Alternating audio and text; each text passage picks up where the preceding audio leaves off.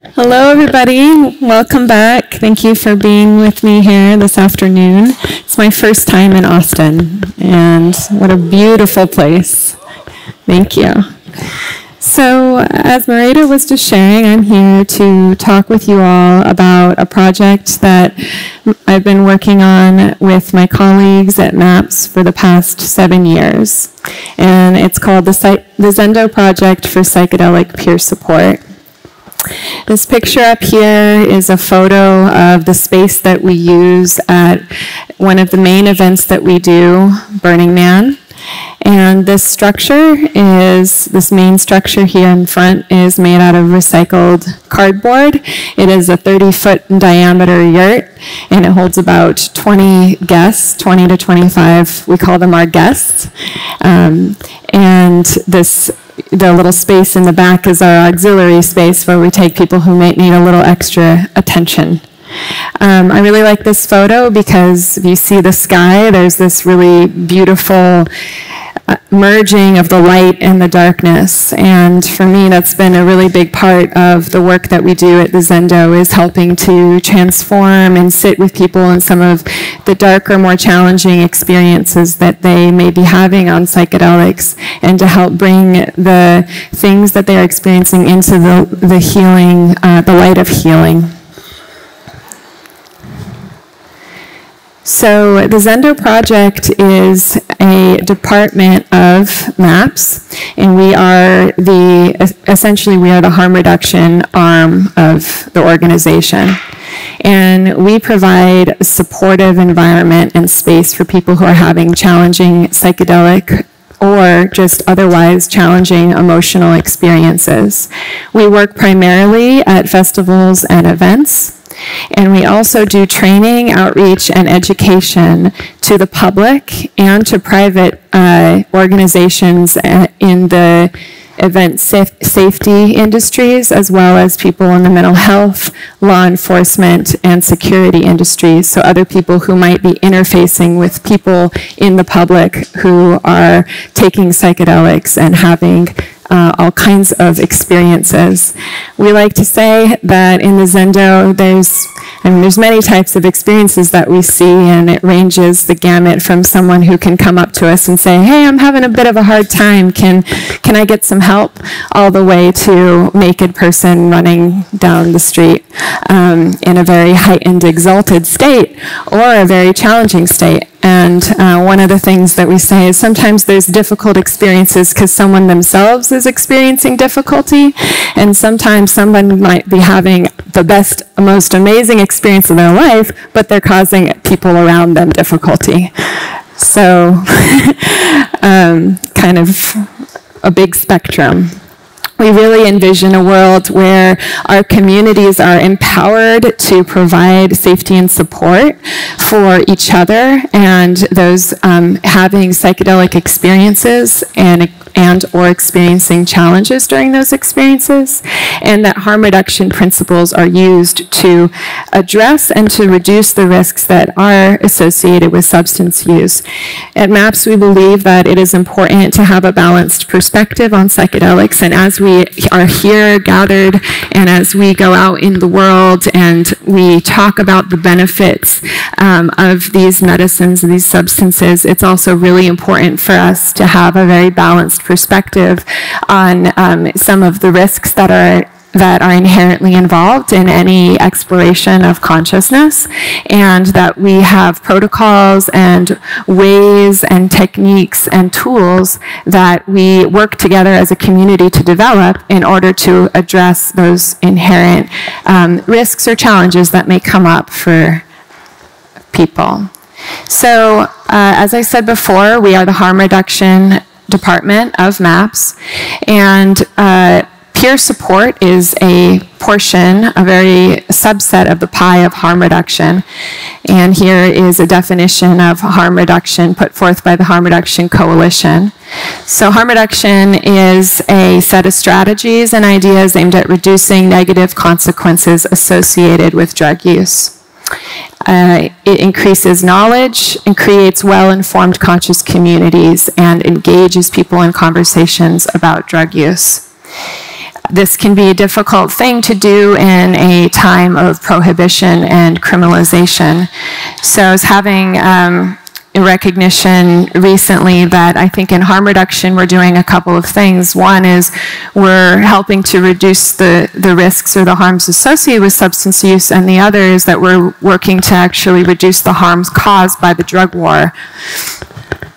Because a lot of the situations and the ways that these challenging psychedelic situations are dealt with are a result of the drug war, and I will be talking about that a bit more in a moment.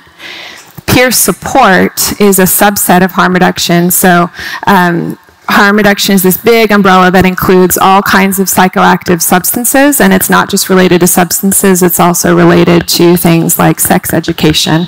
And it's essentially a form of looking at how we deal with substance use and saying, all right, the prohibitionist model is not working, it's failing us in many ways, so what's a new model? Peer support, and specifically peer support as it relates to psychedelic and psychoactive substances, increases our knowledge about psychedelics and their effects and helps people understand how to assist others. This is obviously a challenge in a society that has been hell-bent on decreasing knowledge and keeping research and education around drugs really tightly controlled. So the peer support model really is an alternative to this old model, and we need to have more compassionate interventions for people who choose to use substances. And in the more extreme situations, restraint or sedation or arrest are most often unnecessary and can cause further harm and trauma.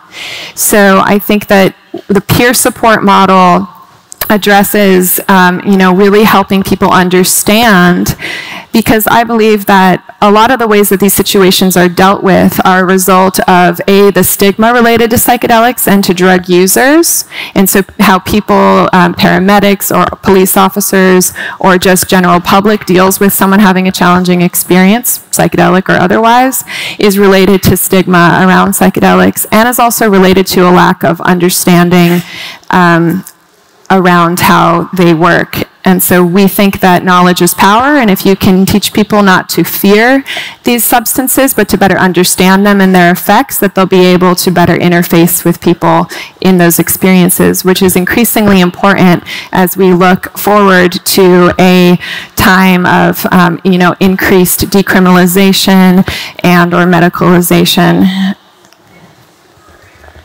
So peer support impact, we've seen at the work that we do at festivals that it relieves burden from other emergency service departments, and that psychological services are being seen as just as important as medical services, because just because you can't often see what's going on for someone internally and emotionally doesn't mean that those wounds or those challenges aren't happening for people.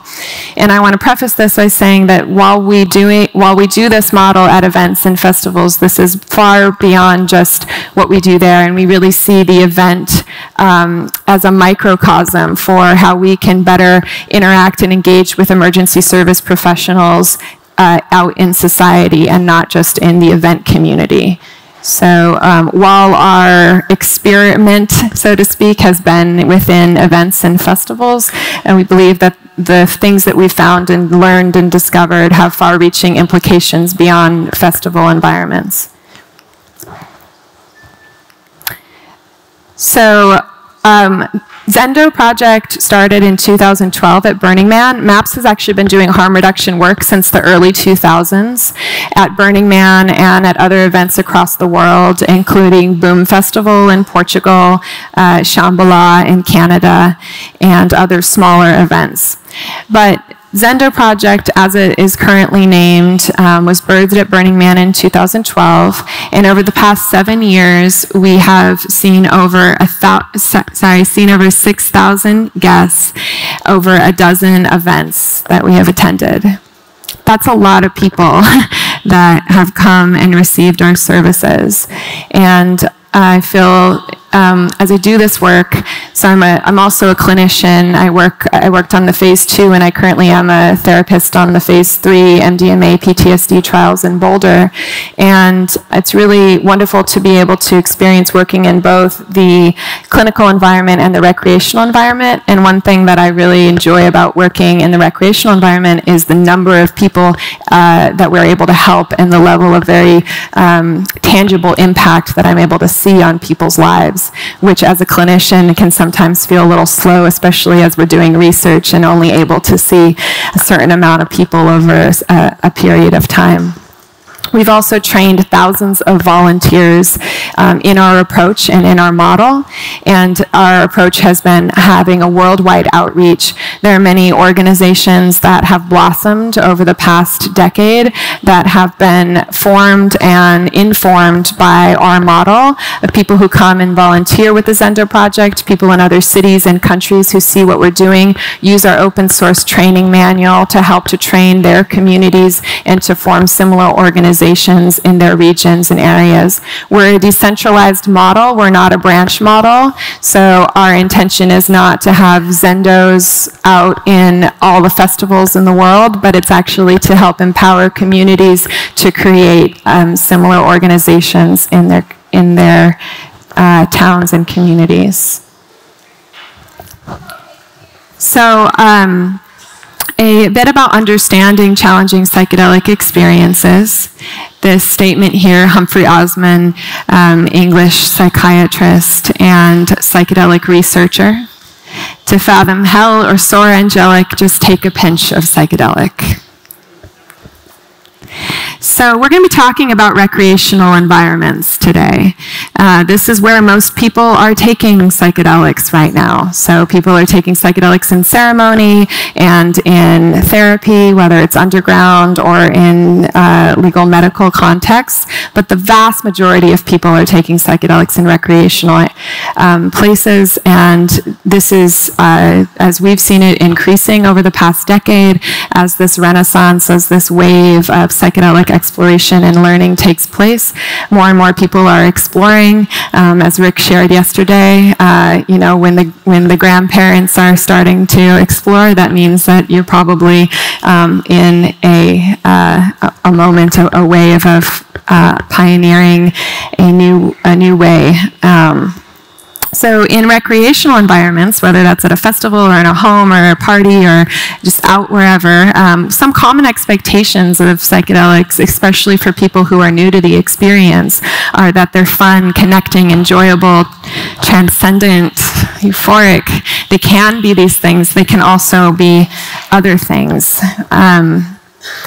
In a therapeutic or ceremonial context, it's understood and expected that difficulty is part of that experience. In fact, facing the things that arise, that are catalyzed by the psychedelic, is part of the intention of these settings, so that these things can come up and be brought into the therapeutic or the ceremonial relationship and be healed. And so accessing and processing memories or traumas are a mechanism through which individuals are able to, and communities are able to heal. When we take a psychedelic, the subconscious mind, those things that we have repressed, denied, or rejected about ourselves, as well as the impacts of our past traumas, come to the light. And when faced with these parts of ourselves, we may experience fear, anxiety, or disorientation. While psychedelics can absolutely be transformational in certain contexts and settings, it requires a supportive environment to be able to surrender to the more challenging aspects that come up with psychedelics. So often what we see in the Zendo is that somebody comes up against something internally, it arises, they're not quite sure what to do with it, it's not what they were expecting, it wasn't their intention at the tipper show to all of a sudden be faced with their childhood trauma, their friends don't know what's going on, they're not in that supportive space, and all of a sudden the challenge gets even more escalated and more difficult because they don't feel like they're in a safe place to be able to process that. So that's where we come in, and organizations like us and people who train in peer support are able to create a safe container in a recreational environment to help people look and work with these things and be with these things and feel safe and keep the situation from escalating even further. So who is peer support for?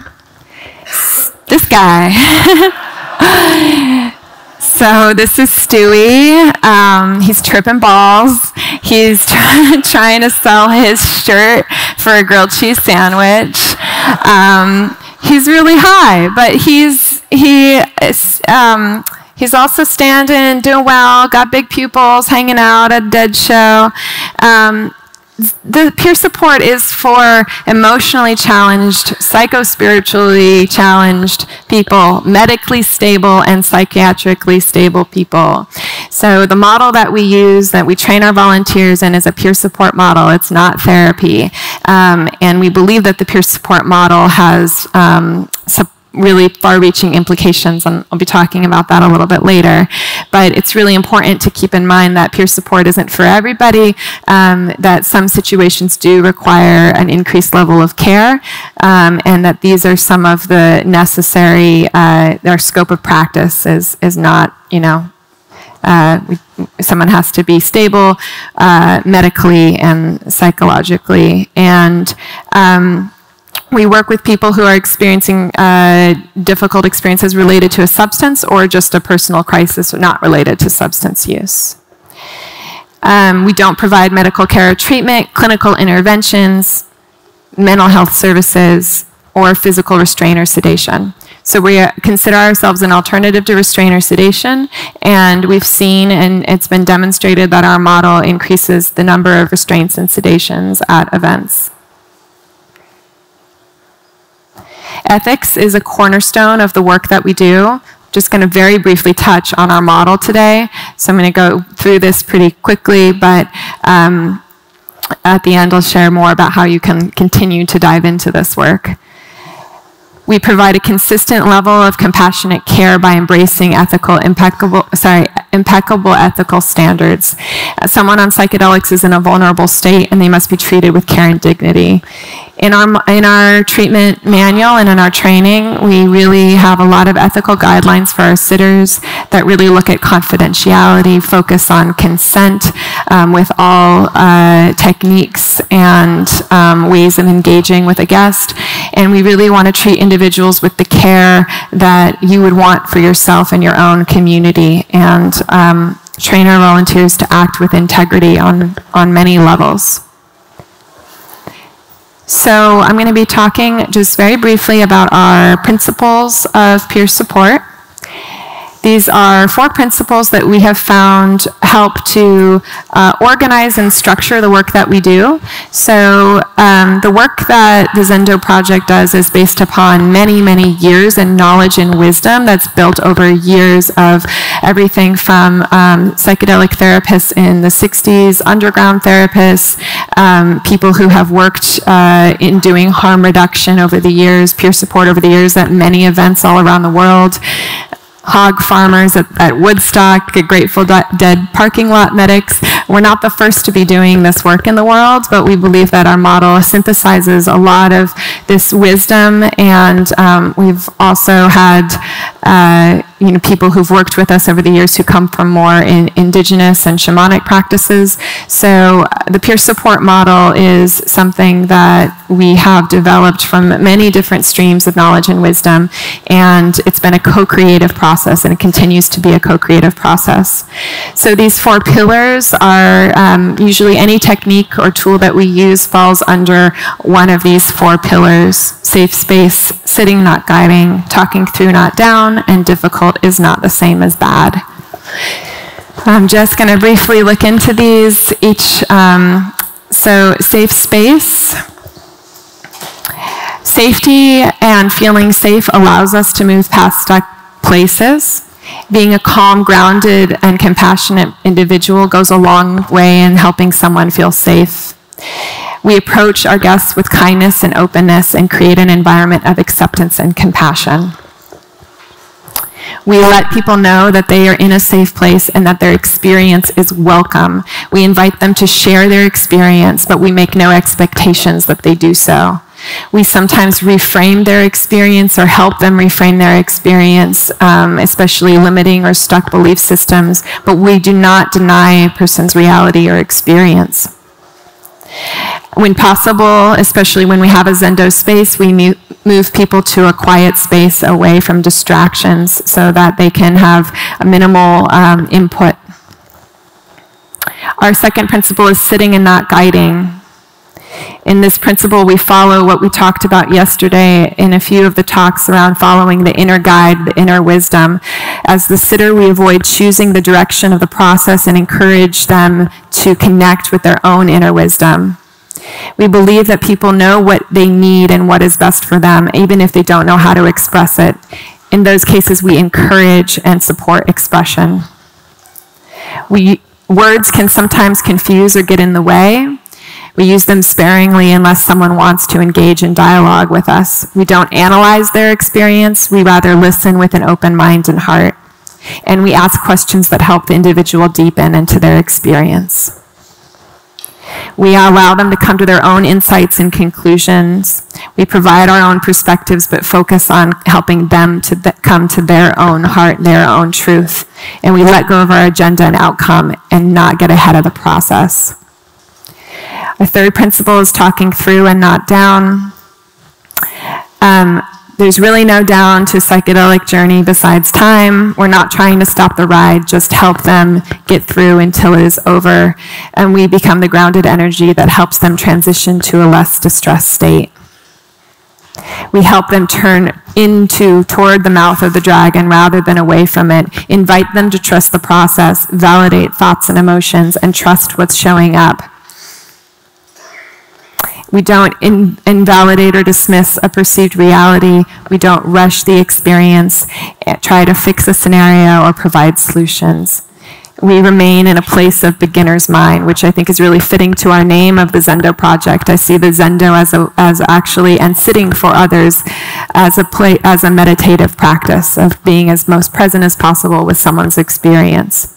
And being open and having an open mind, beginner's mind. Our last principle, difficult is not the same as bad. We believe that difficult experiences can be our most valuable experiences, and that however challenging a situation may seem, that being a calm, grounded presence can really help someone who is struggling. We remind people that this difficult experience might be an opportunity for themselves to emerge from the experience with new insights and understandings. Beyond Black Rock, so Black Rock City, who here's been to Black Rock City? Yeah. So for those of you who haven't, we'll expect to see you there this next year, next August. Maybe volunteering with the Zendo, maybe just having experience. So we go to this place every year called Black Rock City, a city of 70,000 people out in the desert. It's only one of the events that we do. Beyond what we do at festivals, we see that as peer support providers, we have a unique opportunity to create a model of peer support that helps prevent further traumatization and shift mainstream stigma around psychedelics. We believe that the peer support model is applicable to many different situations, things that we talked about today and yesterday, as an adjunct to medicalization, decriminalization, and therapy. We believe that the peer support model, learning how to be in community and care for our community, is really necessary and at this time really crucial. What we see is a lot of people taking what they've learned through Zendo Project trainings and teachings and bringing those out into the community in their own way. Even if they don't create similar organizations, just bringing their heart and this knowledge to the way that they interact with others in the world. We often witness people accessing deep trauma and not having a safe container to process it in, and we believe that it's important to create all kinds of containers for this processing: therapeutic, ceremonial, medical containers, peer support containers. We believe that the harm reduction model is a crucial component to improving mental health system in our society, and that the more that we stigmatize drug users and the more that we treat them as criminals and treat them as non-humans and treat them in inhumane ways in addressing these situations, the more harm we're doing to our society. And so we believe that harm reduction is an antidote to this. And we believe that we want to create a unique model for compassionate care, not just for psychedelic crises, but for challenging situations of all kinds, including just being alive at this moment in time. Thank you. So the Zendo Project has done trainings at over a dozen major cities. Don't worry, Austin, we're coming to you soon. Our trainings... So I'll show you the website on our last slide. We're developing our 2020 training schedule right now, and we want to continue to go to major cities in the US and also all around the world. We've developed peer support services at 2 other regional Burning Man events, and as I said earlier, we've done dozens of other events. We're working on an advanced grassroots training program now that helps organizations who've developed similar models and help them by providing them with consultation services, further advanced training, and helping them learn how to interface with other emergency service professionals. We're also providing specific private trainings to venues, emergency service professionals, officers, medics, mental health professionals. We've developed an online training right now and are currently going to be releasing that to are shortly going to be releasing that to the public. We provide consultations to all kinds of different organizations, and we're really focused on accessibility and inclusion and bringing this model to as many marginalized communities as possible as part of our strategic plan and goal for 2020. To learn more about the Zendo Project, you can visit us on zendoproject.org.